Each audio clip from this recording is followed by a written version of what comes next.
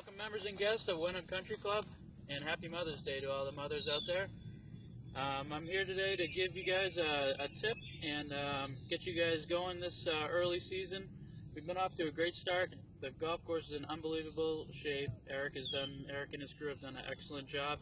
We're out here on the 11th hole, and we're going to talk to you a little bit about uphill and downhill lies and side hill lies. So first thing we're going to do is talk to you about ball above your feet. So the idea behind this is we're going to try to make adjustments in our setup so that we don't have to make a different swing or manipulate the club any differently than we would on a normal swing. So what I like to do is I like to stand with my feet slightly more together.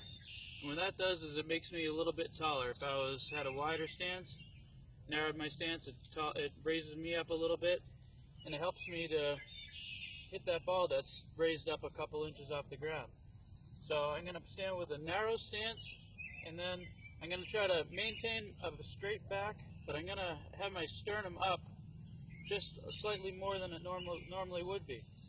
So my chest is up and my stance is narrowed, and both of those things have raised me up to the level that now I can make my normal swing. So narrow stance, chest up, now I can make my swing, and that's going to affect me less. You really want to try to make all the adjustments pre-swing so that you can just make your regular swing. And then the same would go for the ball below your feet.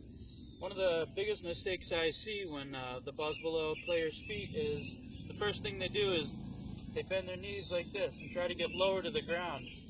The problem that is your chest and your sternum never really get any closer to the ground. Your butt just kind of gets lower.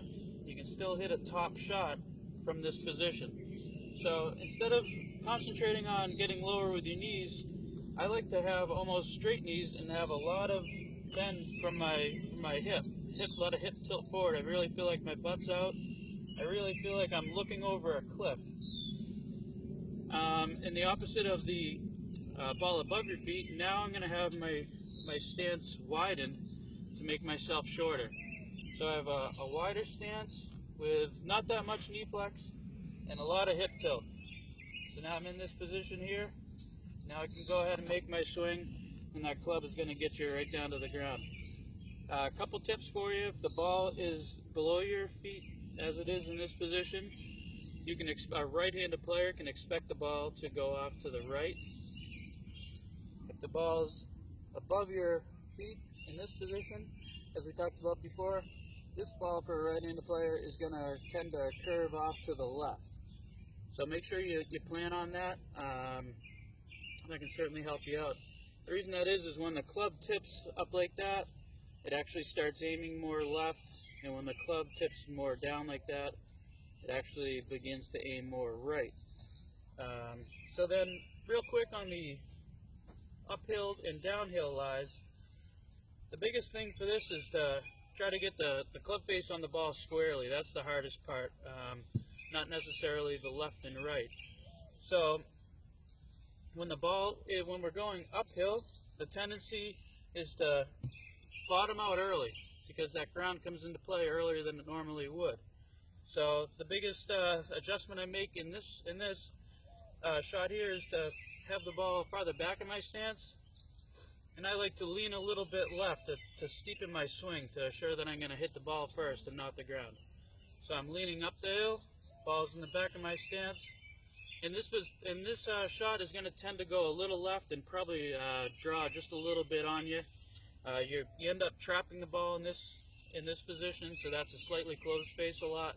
So the ball will tend to go off a little bit to your left, and again, it's going to take off low. When you're going down the hill, it's hard for me to show you with still facing the camera, but I still keep the ball back in my stance because the tendency here is to kind of fall down with the clip. We're going to lean down the hill here, and again, we're going to have the ball in the back of our position. The tendency on when we have the ball and we're going downhill, is to top the ball. It's hard to get the club on the ball with that position. So we're going to again move the ball back just to get better contact. So in both scenarios, uphill and downhill, you're going to move the ball farther back into your position to give you a better chance at good impact. Both of these shots will take off lower. The uphill will because of the ball position, and the downhill will because of the slope of the hill. And I think that's about it. I hope this helps. Try to keep these shots in mind. Come on out and practice these. And once again, all the mothers, happy Mother's Day. And come on down to Wenham. We'll see you soon. Thanks.